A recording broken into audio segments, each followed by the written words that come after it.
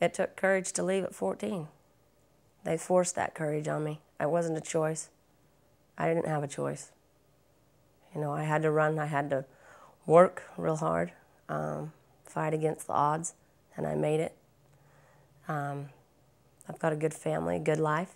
A lot of the girls that did leave at my age didn't make it, were, you know, on the streets, prostituted out, stabbed, shot. I got lucky. You were 16 when you became impregnated, when you got pregnant? Uh-huh.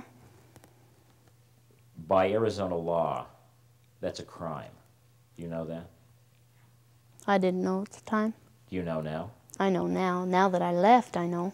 And after decades of largely ignoring polygamous crimes, law officers in both Utah and Arizona unable to overlook the explosive case of Ruth Stubbs and her polygamous police officer husband, as the couple first landed in a Phoenix court fighting for custody of their children. I feel like right now the way that I teach my kids and the way I teach them to be, I don't know, I feel like that's my life. Right now my kids are my life, and I wouldn't know what I'd do if I lost them. She was physically abused on several occasions. Attorney William Walker represented Ruth in the custody fight. Is Ruth's husband, Mr. Holm, is he guilty of some sort of statutory sex crime against your client? Absolutely. He 3 times in Arizona had sex with her when she was 16. That's a crime in Arizona, sexual conduct with a minor. I told him all I want is my kids, and he doesn't want to give me my kids, so I feel like whatever happens to him, it's, you know, we wouldn't have to go through all the court and everything if he, you know, if he just wanted to sign over my kids, 2 kids. Do you think he'll agree to give up your children? I don't know. Right now it doesn't look like it. He's got attorneys and everything. He's going to fight. And from the beginning, police officer Rodney Holm, obviously uninterested in talking to us about his custody fight and his relationship with Ruth Stubbs, choosing instead on this day to slip out of a courthouse's back door, trying to avoid our questions. My name is Mike Watkiss. I'm a reporter here in Phoenix. I know who you are, sir. Do you? Yeah. I'd like to ask you about this proceeding we just witnessed. Apparently you're married to 3 women. Now, Mr. Holm has gone to court to get access to his children. He's going to tell his story to a judge where decisions can be made. He doesn't want to make his children the subject of some kind of media circus. I understand. And with that, we're not going to say anything else today. My understanding is that you are a police officer. We're done for today. We're done for today, sir. Thank you. My understanding is that you are a sworn police officer in both the state of Utah and the state of Arizona, and that you have teenage brides and perhaps impregnated this young woman when it would be a statutory rape. We don't have anything to say except to the court. He doesn't want to make his kids into some kind of media circus, and he's not going to. But taking teenage brides, having multiple children with them, I mean, some people would say that already sort of puts his kids at risk. Thank you, gentlemen.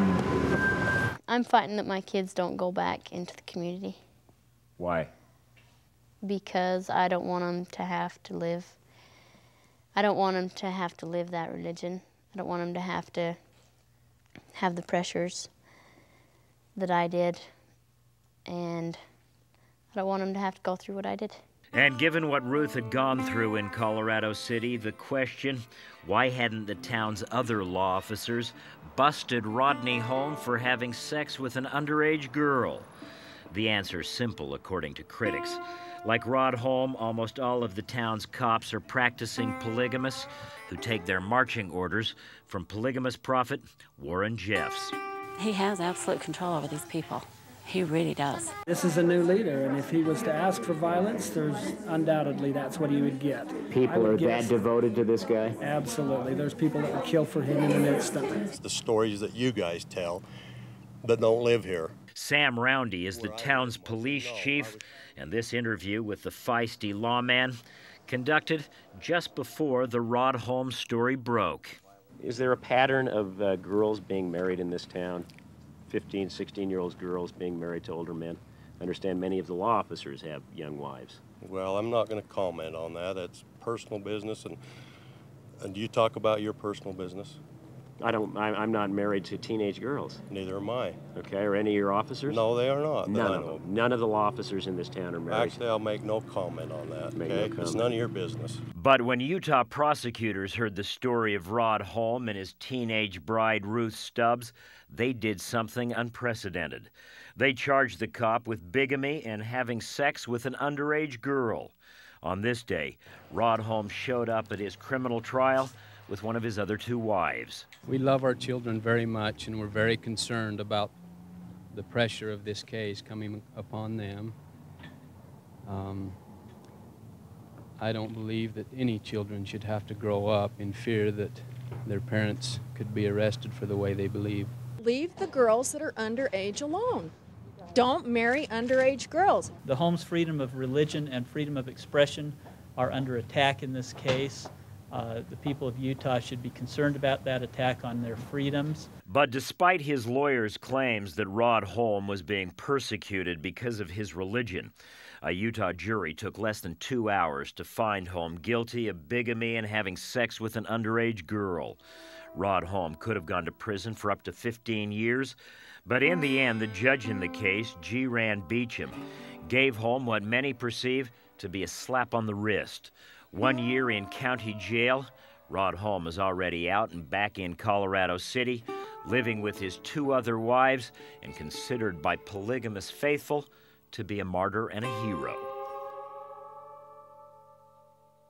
Still ahead, trying to protect those too young to protect themselves. I wish them to leave the girls alone and the boys alone till they're 18 years old before they pick on them for marriage.